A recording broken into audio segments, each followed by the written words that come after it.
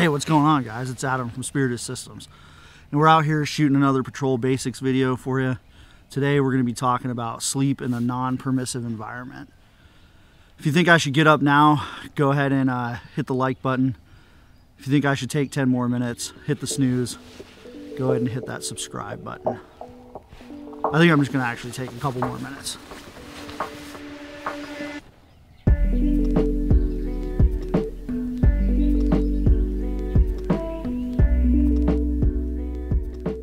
Today we're going to be focusing on non-permissive environments. The next video we'll do semi-permissive environments, and the video after that we're going to do permissive environments. And the reason that we decided to break this into a couple different chunks is, one, to make it a little more digestible for you as the audience, and then also give a clear division between operational areas that a soldier or even a civilian in some kind of disaster scenario might be experiencing, and give you a good way to understand where your equipment plugs in and maybe where it doesn't. But for today's video, we're going to be talking about non-permissive. So what does non-permissive mean? It means basically not allowing to do something, right? Or not allowing for something to be done. So when we use the word non-permissive, we mean we're in an area that we can't do the thing that we want to do as a military. So that could be the weather could be non-permissive, the environment could be non-permissive, but generally we're talking about the enemy situation, right? The enemy makes it a non-permissive environment. And this means that we're going to have to make very clear choices on how we want to sleep, when we want to sleep, and what tools we're going to use to sleep. So sleep is a delicate subject, especially in the military. Every soldier wants more of it, and every commander is trying to figure out how to give less of it to get the mission done. This creates kind of a flux between the lower enlisted guys and the upper echelon, because as the dude out on the line holding the line, you're tired all the time. There's a lot of work to be done, and you're not getting a lot of sleep. As the commander, you're up there and you are trying to push the mission forward, and you need the guys to perform. So for the longest time, the military would tell you only needed 4 hours of sleep in a 24-hour cycle, which we know now through medical science that 4 hours is just not sustainable for human life. It's just not. You have guys who are operating on 4 hours of sleep, and you start getting diminishing returns pretty quickly. A couple days into a 4 hours sleep cycle per night, guys are going to start falling asleep on guard. They're definitely going to fall asleep if they're driving. It even gets to the point where if anybody here has been to Ranger School or any Army school, you are going to start even falling asleep while you're walking. Plenty of times I've seen guys literally fall asleep when we short halt, just taking a knee, a guy will just fall asleep. That's not because he's he's weak or anything like that. It's just biology. Your body is going to start forcing you to go to sleep the minute you become inactive, because it needs that sleep to do some very important repair work on your body at the cellular level. So it's going to demand and sleep from you, and you're basically just going to comply at any given time. Now the Army has done all this research up until now, and I think it's FM 7-22 states currently that 8 to 9 hours is the new standard for a soldier. So in a 24-hour cycle, in perfect conditions, obviously, you need 8 to 9 hours of sleep to perform at that optimal 100% performance rate, right? I am going to say it's for the guys who served in 1980 and, all the dudes in the comments who are WWEing us every video. I'm going to say it so you don't get mad. I understand, and you should understand, that the enemy has a vote in all of this, and that sleep will never trump security. It just won't. You will always pull security before you sleep. You will always have security before you sleep. That's just how it is. It's how it has to be, because sleep is useless if we're just all dead anyways, right? So you have to have that security up, and we are going to be talking about ways to get optimal sleep in suboptimal conditions, because the quality of sleep is almost just as important as getting sleep itself. So in these videos, you're going to learn about the tools, some of the techniques, and some ways to get that optimal sleep so that you can be at the best performance when the time comes. All right, guys, so let's get into it. Non-permissive environment, right? Let's set the context a little bit. When we're in a non-permissive environment, I really want to iterate this so that guys don't get pissed off in the comments thinking that we're telling young soldiers that they should just roll out everything and sleep when they shouldn't be sleeping. So this video and the context of this video is non-permissive. We are going to default to the least amount of stuff that we could possibly use every time, right? We do not want to be taking everything out, having a yard sale. We want to be, you know, packed up, ready to go at a moment's notice, ready to fight. With that being said, site selection is very, very important, right? We're in a non-permissive environment. We need to be picking somewhere that has a lot of overhead cover if we can, but also terrain that is inhospitable and somewhere that honestly we would not want to walk through if we were on the opposite side, right? If we were the enemy in this scenario.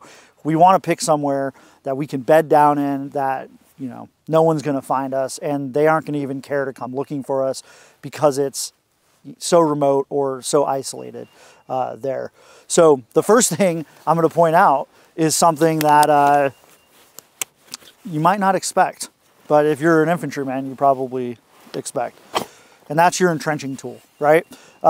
This is something that you should be taking with you if you are on that conventional side of things. Maybe not so much on the small unit side, but definitely on the conventional side. And this guy enables us to change the terrain to be able to get our bodies below the ground, hidden from both observation and from fire. So the E-tool, the Ranger grave, things like that. We're not going to get into constructing a Ranger grave, all that, but we will show you kind of what it looks like.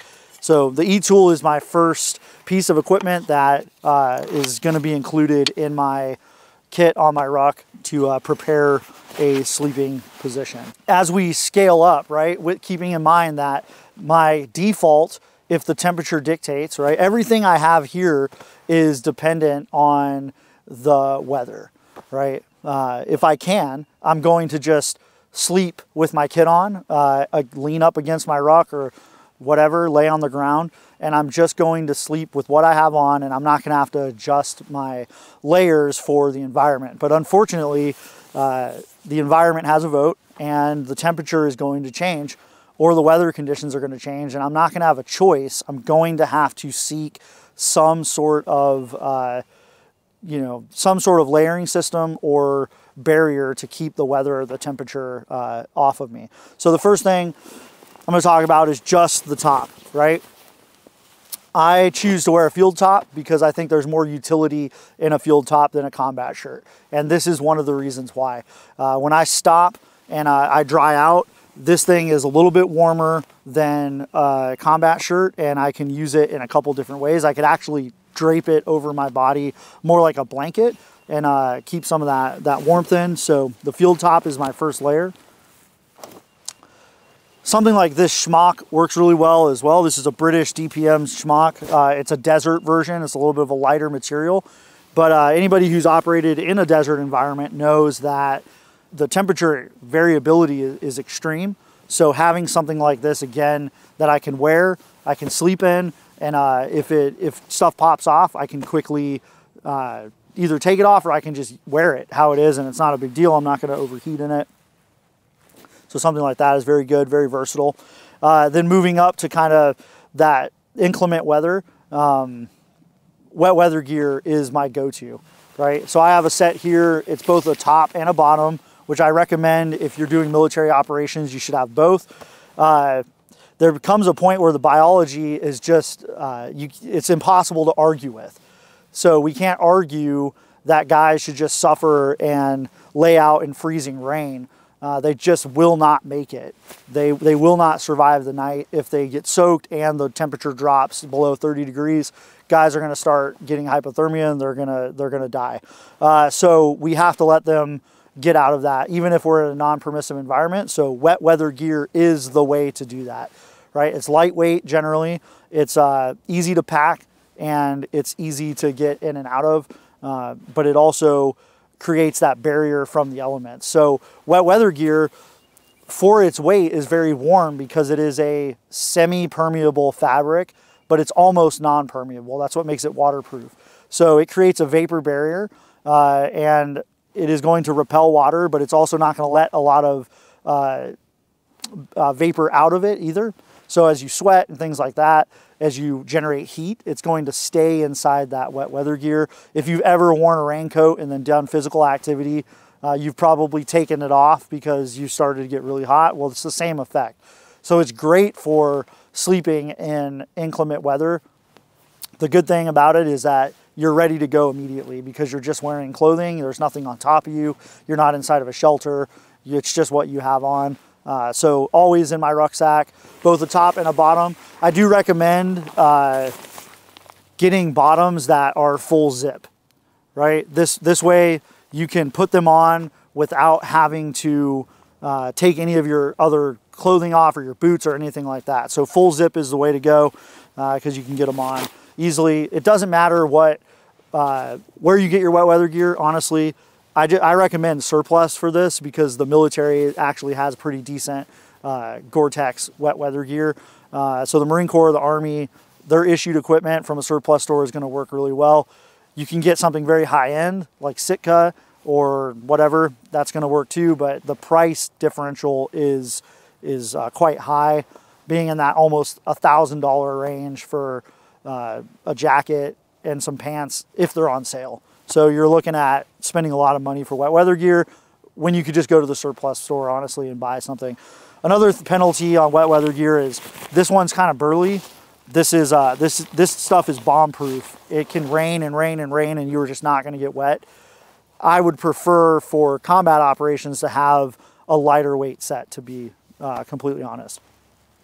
So the wet weather gear is there. The next kind of barrier we have, and something that I do not patrol without. So with all of this equipment that we're showing you, it's up to you to know contextually how you would apply it in the environment that you're in, because I can't paint every environment for you.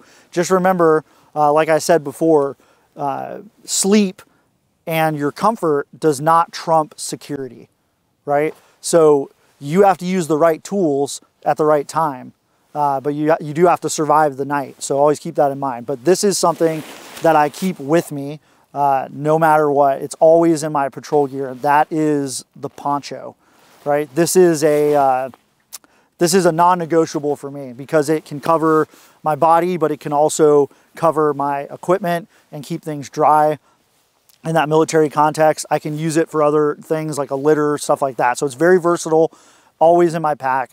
But it is a poncho, so I can put it on like a poncho. I can throw it over my rucksack.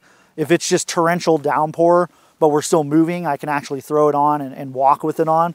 But in the context of sleep, I like it because I can pull this out of an external pouch. I can drape it over my entire body and all my equipment. And if it's raining, I'm still staying dry. Right? So half of the battle with the weather is just keeping yourself dry, right? And that's where the poncho comes in. It's great, can make shelters out of it, can use it as a ground cloth like we're doing here as well. So yeah, the poncho is absolutely something I would invest in. Now, the military issued poncho is not bad. I personally think the Marine Corps has done a better job with the poncho than the Army. It's actually not a poncho. They have a tarp, if I'm not mistaken, and that tarp is thicker. It's a little heavier, but it really, really works great for a shelter or to drape over equipment because it is bigger and it's a little more burly. I think it's worth the weight penalty. This one right here is an aftermarket version. Kevin, who makes this one? Bushcraft Outfitters. Bushcraft Outfitters, so we'll just give them a little call out. It's really high quality. It's a good poncho. Snaps together. You can wear it in some different configurations. So I really recommend this guy. No matter what I'm doing, that's coming with me because it is just so versatile. So we're starting to move up in some of the thermal layering stuff. Again, it's biology, guys. Anyone can argue that you're out on patrol, you shouldn't have any of this stuff, and it just doesn't hold weight when you're in that cold weather environment. So They can argue in the comments, but we're going to show you some stuff that even in a non-permissive environment, you might have to have dependent on how cold the operating environment is. And this one is everyone's favorite, America's favorite, the Whoopee. This one is not the issued Whoopee. This is a aftermarket Whoopee. I used this model, an older one. I actually have it here as well, but this one in Afghanistan for many years. It is a monofilament synthetic fill, so this fill is not going to lose its insulating properties if it's damp or wet. And it's monofilament, which means that there doesn't have to be any quilting on this, right? So what quilting does is it puts a stitch line to hold that filament in place. Without quilting, you don't have any cold spots, right? This thing is a beast. It's very lightweight, and I like it because, again, I can just drape it over my body, and then just like the poncho, if something happens, I can throw it off and I'm ready to fight immediately. I can wear it. It's not like a sleeping bag that I have to get inside and zip up. That is, something I would never want to do in a non-permissive environment, is put myself into a bag that I can't get out of. So this, is great because I can put it over and then I can throw it off if I need to at a moment's notice. So the Whoopee, again, something that oftentimes finds its way into my patrol gear because it is so versatile and lightweight. So that's the next level there. Another piece that pretty much is always on my ruck when I was in Afghanistan, and not every environment I was in Afghanistan was non-permissive, but it certainly was quite often. And the sleep pad, or more affectionately known as the puss pad if you're serving, is a piece of equipment that I think everybody should have. The disparaging name comes from the mentality that if you use a sleep mat that you are a weak person or whatever, which I just don't find to be true. Again, when we just look at the truth behind thermodynamics and how bodies transfer heat, we know that the earth is bigger than the average human being. It may not, your mom may not have a problem sleeping right on the ground because she's massive, but everyone else has a problem, right? A smaller body is going to transfer the heat to that larger body. That larger body is going to suck the heat from you, which again, in a warmer environment, if you're in a tropical environment, you're not going to need this. If you are in a colder environment, even out here in North Carolina this morning, it's 40 degrees now, but it was 30 something degrees earlier. You will go hypothermic just from laying straight on the ground. So you need this thermal barrier. And all this is doing is it's creating an air pocket between you and the ground, right? It's making it harder for the ground to absorb that heat. This one is a Thermarest. This is, again, the one I used for many years in Afghanistan. I like it because it's extra wide. And again, that site selection, right? Looking for somewhere to lay down. I'm gonna find the flattest spot I can. I'm gonna try to use this if the situation dictates. But I can also just sit on this, right? I can literally take this in the rolled up form and just sit on it to keep myself up off the ground, lean against my rucksack, go to sleep that way. Very versatile tool. I cut it down for my length. I'm not very tall, so I don't need a 7-foot sleep mat. So you can cut pieces off it. It's closed cell foam, which means that unlike the issued Army sleep pad, bugs are not going to get inside of it, like sand fleas and stuff like that. We also have the Marine Corps issued version here. Thanks, Kevin.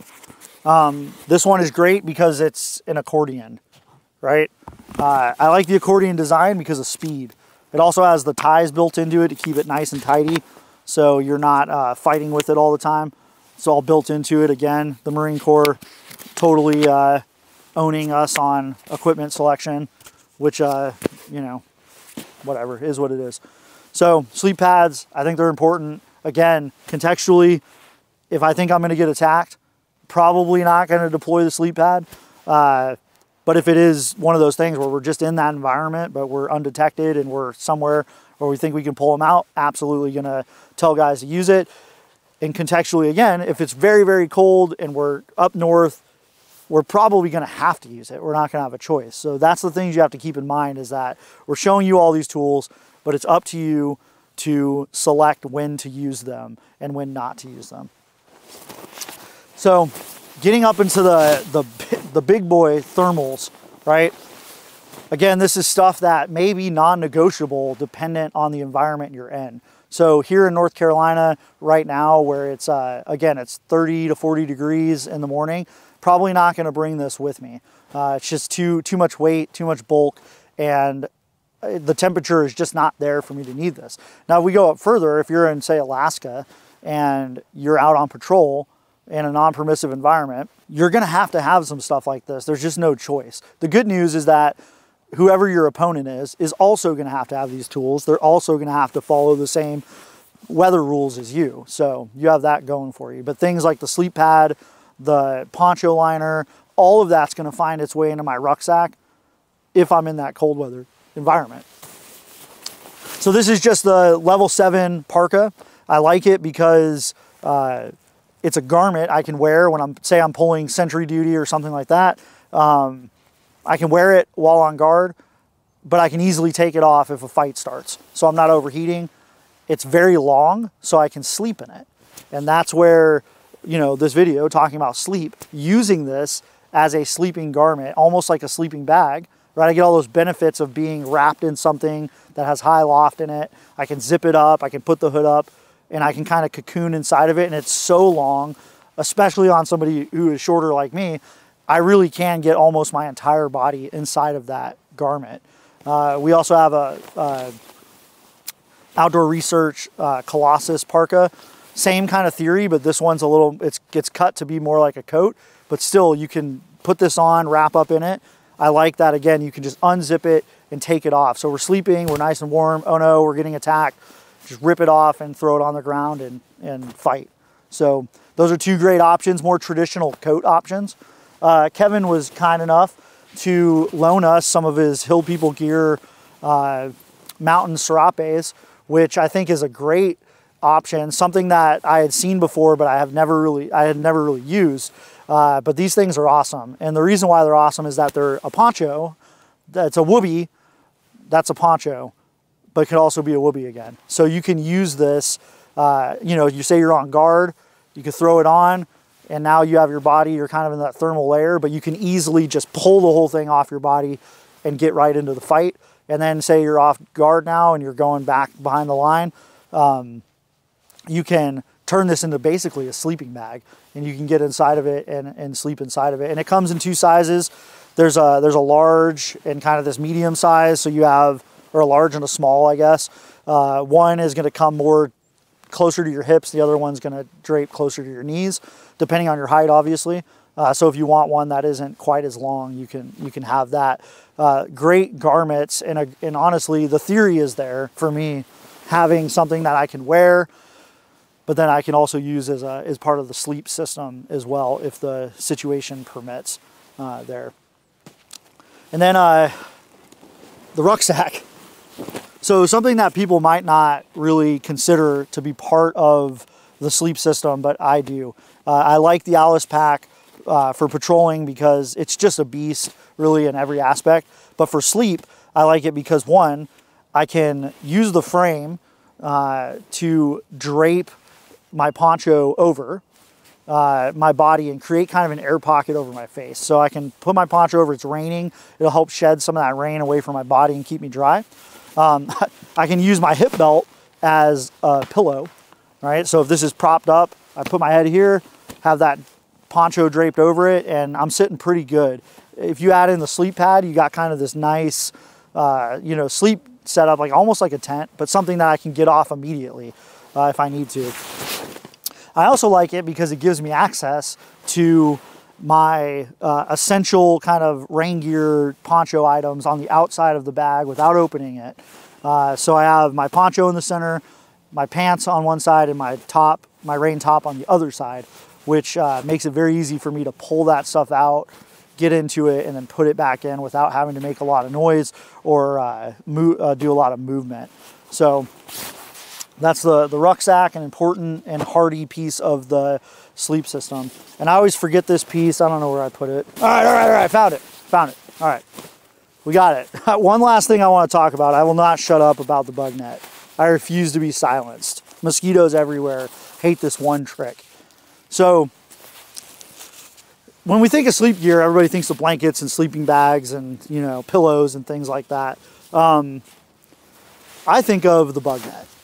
Right? If you've ever been somewhere where there's a lot of bugs, nothing will prevent you from getting a good night's sleep than bugs literally attacking your face the entire night. So just a simple, you can go to REI or whatever, Moose Jaw, you can go there, you can buy a bug net. It's a head net, right? Goes over your head, and you can put this on in a warmer climate, and it's no big deal. It's not gonna prevent you from doing your job. It's not gonna make you slower at doing anything, but it will keep insects off your face, which if you're in a swamp and you just gotta lean up against a tree and catch some Z's, you just throw the bug net on over your head and put some gloves on, and you're good to go. You have your field top on, you're not gonna get eaten alive by bugs all night. All right, guys, so we talked about equipment. Now we're gonna talk about kind of site selection and just some considerations for your sleep area. So in this scenario, we're just gonna say that we have security pushed out, and you are one of the lucky chosen few who have been told to, you know, go establish a little bit of a sleep area and bed down so that you can then initiate your rest plan and start the guard rotation. So we have security out, so keep that in mind. Now, to touch on though, if we were in a small unit and there wasn't a lot of manpower, again, we're gonna revert back to that. I'm leaning against my ruck, I'm leaning against another guy, I'm not taking anything out, and I'm just sleeping in what I'm wearing.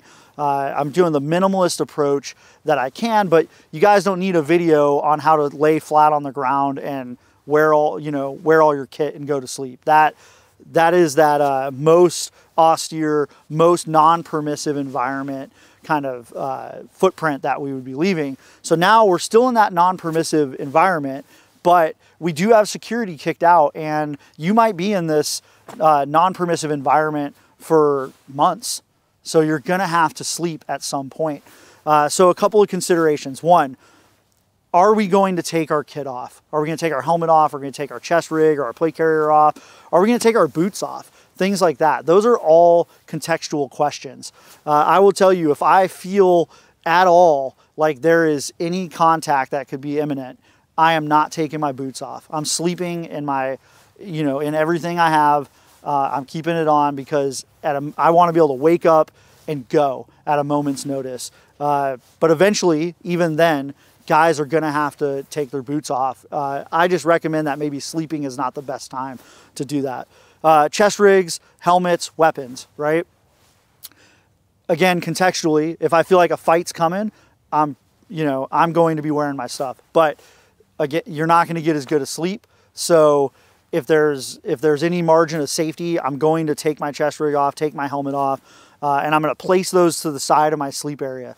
Now, those items are going to be placed in the same spot every time that I go to bed, right? Every time I set up a sleep area, I'm going to choose very deliberately how my chest rig is, where my weapon is, where my helmet is. That way it's repeatable and it's the same every time. That way, if I'm startled awake, I grab those two things and I can go. As for my helmet, I actually strap my chin strap to the chest rig so that I can grab just the chest rig and just my rifle, and I can get out of there. Another thing that I want to talk about is the tidiness of your sleep area. So you want to have only the items out of your rucksack that you are using. Everything else gets packed back inside the rucksack, and your rucksack gets closed and everything tightened down and ready to go. The reason being that if you are startled awake and we have to, get out of here, we have to break contact, you might be leaving behind a sleep pad. You might leave behind your whoopee or your puff top or something, but you have everything else, you can grab it and you can leave. So keeping a tidy area is very important. Another thing that you might consider doing is a technique called hot swapping. Hot swapping is very, very effective because you essentially take, 1 to however many guys, and you combine your sleeping equipment for those who are sleeping, and then those that are on watch don't have that equipment, right? So if you can imagine, if there were 2 of me here, and then there were 2 sleep pads, there were 2 whoobies, then when one guy was on guard and the other guy sleeping, he now has double the sleep equipment, you know, that he's utilizing, so he's warmer and more comfortable. A little story. So in Afghanistan, at the very beginning of a mission, a very long 45-day operation in the mountains, I was hot swapping with another guy, and in the middle of the night, he had rolled off of my sleep pad, and a helicopter came in to drop off supplies, and it blew my poncho and my sleep pad off the mountain. Never to be seen again. I actually got charged for it later on when I was leaving the Army, but the point of that story is that keeping a tidy area and making sure your stuff is secure is very important and very practical. It's not always going to be an emergency that takes your stuff away. It may just be the wind, and all of a sudden you don't have a poncho anymore. Another consideration is if you are a specialty troop, if you have a machine gun or a mortar tube or any specialized equipment, you are going to have to be securing that equipment possibly on the line or at your sleep site with a poncho, right? So whenever I had a machine gun or anything like that, I would actually carry two ponchos. I mean, one of them would be sacrificed for the machine gun and the other one would be part of my sleep kit. So the whole point of site selection is looking for the most comfortable place that you can find within the left and right limits of security, right? So, you know, it may just be a rock pile. You may not have a choice. It may be uneven terrain. But if I have a choice, I'm going to pick somewhere that is relatively comfortable. I'm going to try to find some piece like this tree right here. Some piece of terrain that I can, you know, conceal my body, with cover and concealment. If I can find cover, great. If not, just concealment. That way, again, if I'm startled awake, I have something that I can maneuver around to fight around. The worst case scenario is that you are asleep and then you get attacked and you have to wake up and try to orient towards what's going on, potentially reinforce the line or fight in place. So I always want to have some kind of terrain feature to support me, you know, if I can. If the situation dictates, I'm going to pull my e-tool out and I'm going to dig a hole, and also known as a ranger grave, approximately my height and width and deep enough to get me off of a flat surface. It's a technique that we use heavily in flat terrain, or if your primary non-permissive concern is artillery, you want to get yourself below the ground so that you're not taking shrapnel while you're sleeping. And one last consideration is to let the guards know where your position is, your sleeping position. You should be consolidated with the rest of the guys who are sleeping, or the guys that are coordinated to be on your fighting position. You should be consolidated so that the guard can come and he can wake you up in order of guard watch. And also, if you are the guard, take into consideration that you are in a non-permissive environment, and maybe when you wake people up, you choose kind of a light method of waking them up instead of startling them awake. I mean, it is a bunch of 18-year-olds with machine guns after all, so you should consider that they might be a little afraid, and if you kick them awake, you might not get the response that you want there. So yeah, guys, that's site selection, and those are just some tips to help you pick somewhere comfortable and to maximize the amount of sleep you're getting and the quality of sleep that you're getting, while still maintaining that security posture needed to fight at a moment's notice. So all right, guys, that concludes this video, this segment.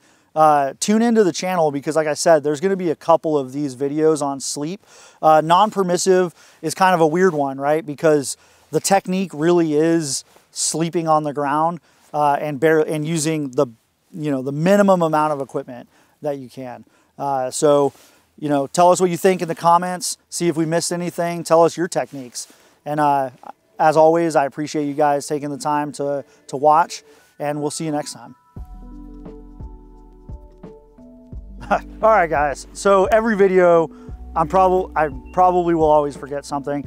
And a very critical part of your non-permissive sleep system is the beanie cap or the watch cap and gloves. Again, if you're gonna have to be spending the night out, something I always carry with me is the watch cap and a set of nice gloves.